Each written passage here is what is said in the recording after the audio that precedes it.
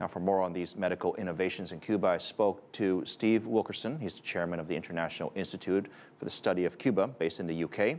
And I asked him why the biotech industry there is thriving. Well, the Cuban biotechnology industry has been booming for the last 10, 15 years. It developed from the early 1980s when the government under Fidel Castro decided to invest very heavily in the biotech sector and the pharmaceutical production sector. So Cuba, quite surprisingly, has a very advanced biopharma industry.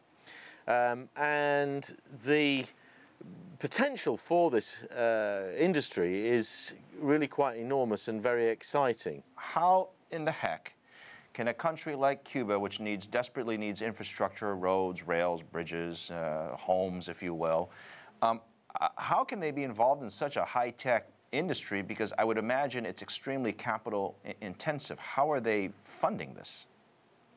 Well, it's state funding, but it's a model, a business model that has developed over time. Like I say, it began in the 1980s.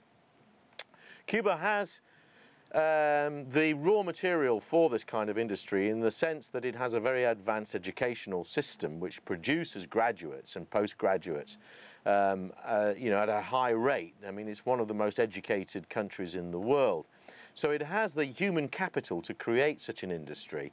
By the 1980s, this educational infrastructure, if you like, was well in place and was producing the kinds of scientists that could start such an industry. And it was Fidel Castro's vision to create an advanced scientific sector. If and when the embargo does get lifted, how does that change this particular business model that you're talking about?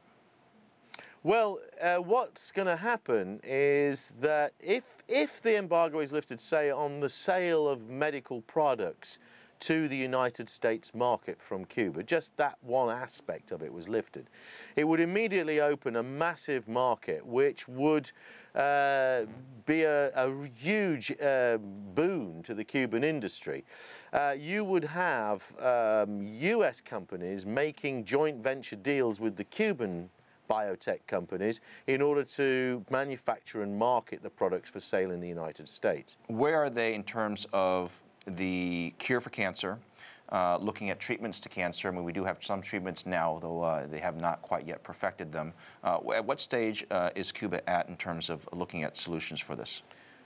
Well, the most successful area in oncology and cancer treatment that the Cubans have developed are what are called cancer vaccines. These are products that are either given to patients that have gone through chemotherapy in order to prevent them from recurring, or they are products that are used in terminal cases where patients' lives are going to end, but treatment with these vaccines prolongs their life or the quality of life that they have. We are still debating here whether or not we even agree on universal health care. I know Cuba has a fairly substantial form of universal health care there. Is there something both sides can borrow or learn from each other in terms of what they've tried to accomplish over the past decade?